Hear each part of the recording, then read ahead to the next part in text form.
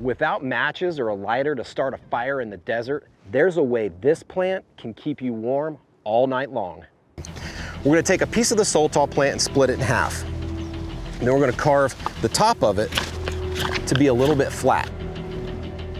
In the top flat piece of this Sotol stalk, we're gonna carve ourselves a little notch, a little V trough. This trough is a starting point for our plow. Next, we're gonna carve the tip of our plow into a chisel shape, almost like the tip of a calligraphy pen. And that's gonna fit right in the V trough that we just made. I'm gonna put my knee on the back of this base, and I'm gonna take the chisel tip of my plow, and I'm just gonna slowly run it through that V trough like this. What I wanna do the first few passes is just generate some dust. That's what ultimately is gonna be our ember. I'm gonna take one of these slivers and just gather that dust together. Now that I've got this dust piled up into a little pile, I'm gonna try to get an ember so that I can put it right in the middle.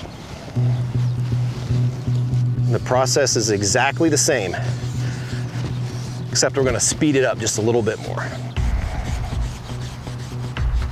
You see that? After just a few seconds of plowing, I was able to generate a smoldering ember. Now I'm gonna take this ember, transfer it into my tinder bundle, and blow it into flame.